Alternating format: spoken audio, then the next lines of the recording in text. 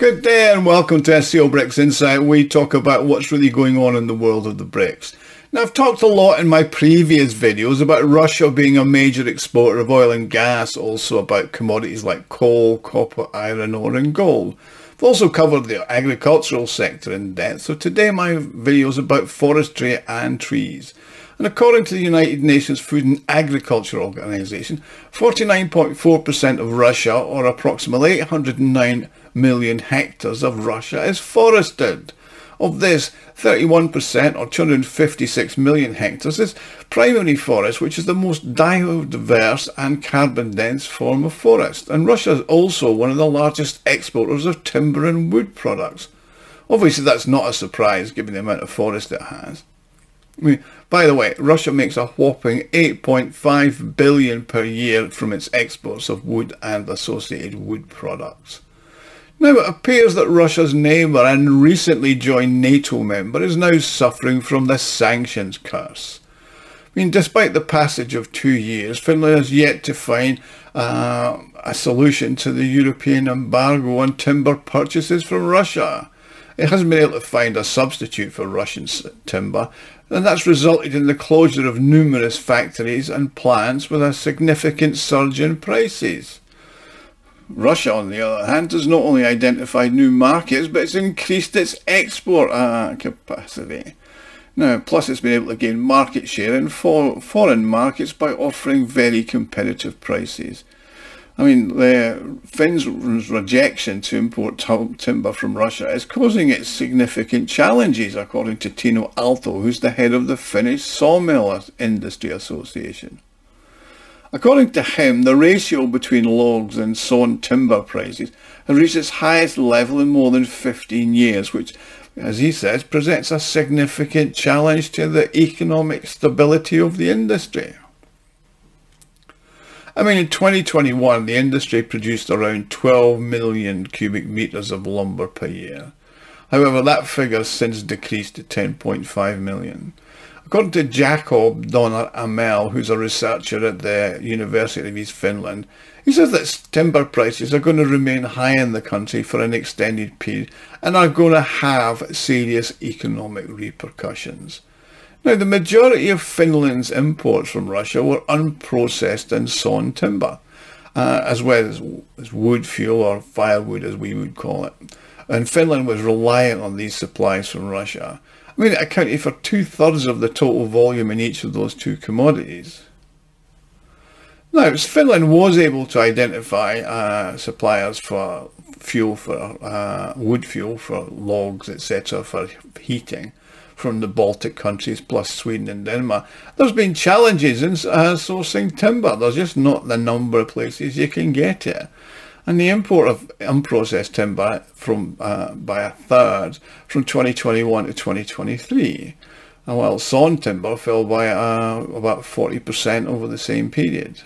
Now, the reason might not only be the higher prices, but the lack of supply on the world market, states Anastasia Prikladova, who's a professor of international business at the Russian University of Economics.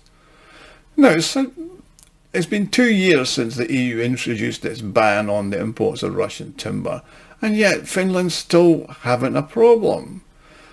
It was reported recently that Finns were forced to burn for heating not usual sawdust and other byproducts of the forestry industry, but pulpwood and construction timber, which are actually in short supply due to the EU ban. Now, before I continue, I'd like to make an appeal.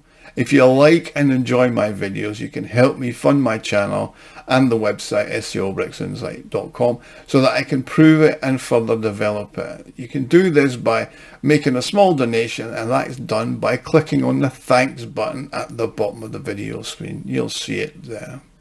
And now, everybody who donates does get a personal thank you from me. And on that note, I would like to thank Colin Jelly, Tony Fernandez, Pat Kadar, I hope I pronounced that correctly, Pat, and Vasca1999, who donated after yesterday's video on agriculture. Now, the 5th package of sanctions, which was introduced by the EU in the summer of 2022, was a full embargo on timber and timber products.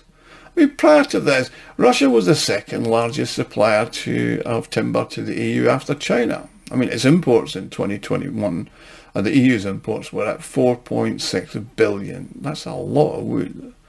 By the way, it's also important that I mention that the USA, despite its rhetoric about not financing Russia and its war in the Ukraine, still buys over $1.5 billion worth of Russian timber products. And if you add that to enriched uranium and fertilizer that the US imports, that's $5 billion worth of Russian commodities. Now that's US hypocrisy for you. Now, other European countries have experienced some impact because of the sanctions, but to a lesser extent, given their reduced dependence on Russian timber. I mean, Sweden has its own logging industry, so it was able to replace Russian timber with its own raw materials. But poor Finland's been unable to replace Russian timber. That's according to Artem Dave, who's head of analytics at the Hot Markets. I mean, in theory, Finland could source timber from China. I mean, which has increased its purchases of wood products from Russia.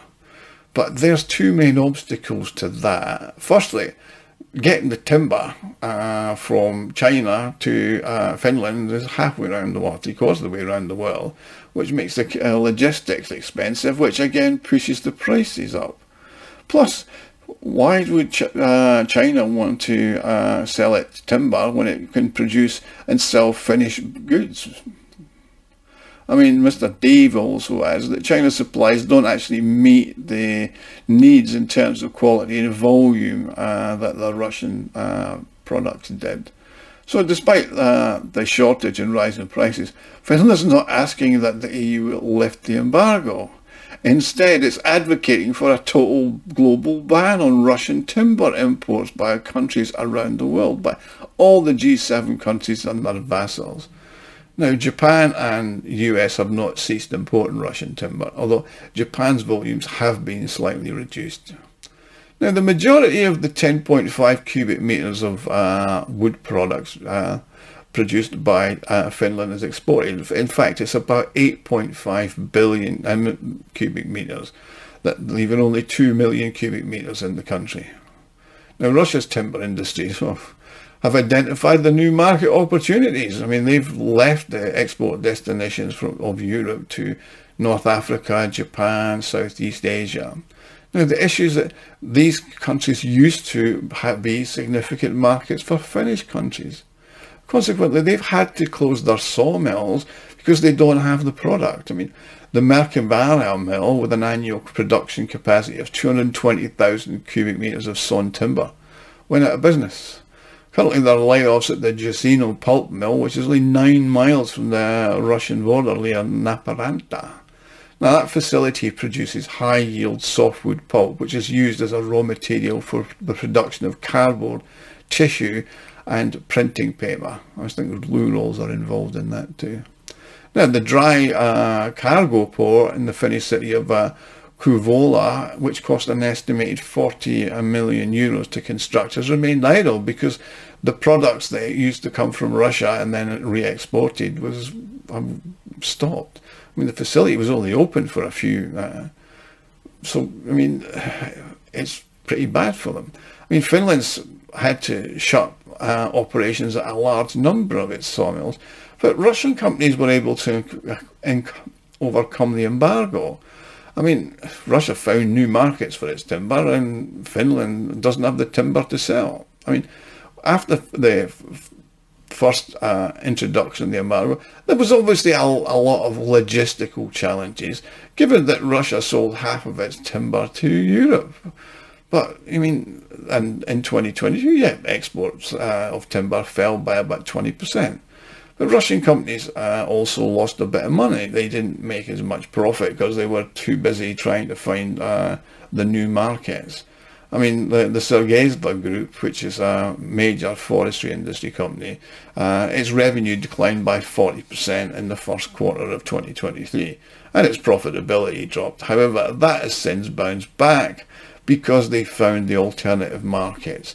They also found the new logistics chain, and in the second half of the year, exports from Russia were restored, albeit in a different direction, eastwards, southwards, etc. So, plus the redirected export volumes not only compensated for the lost exports, but also increased overall deliveries. So there's every cloud has a silver lining. I mean, in 2023, Russia increased its exports of timber and timber products by 1/3, and that's compared to the pre-sanctions level of 2021, and reached in 2023 8.4 billion. So now China remains the primary purchaser of Russian sawn timber, with Uzbekistan and Kazakhstan vying for second and third place. The most significant increase in exports last year was to Turkey, which saw a 2.3-fold increase, as well as to Kazakhstan. Now on Turkey, I'm absolutely convinced that that's just for reselling into the Europe, and I think you're probably right. I mean, Hong Kong and the UAE are also buyers, but again, that's probably going to Europe. As I mentioned, the hypocritical USA remains a large buyer, and there's no sign of an embargo at the moment, although they have imposed tariffs that had no effect on their imports of Russian timber. So Russian export deliveries are demonstrating consistent growth, and they'll keep on growing according to figures from January to 2024. I mean, new sales markets in Lebanon, Iran and Iraq have increased this year. Obviously, construction's going on there. And deliveries to Syria, Israel and even Afghanistan. Nevertheless, over 65% of the total timber volumes of Russian timber go to China. So I'm glad to help you see the wood for the trees. Now, thank you for watching. Please like and subscribe. Do comment, do interact with me if you've enjoyed this video. And obviously, if you can help me fund the channel, click on the donate button. Thank you. See you all soon.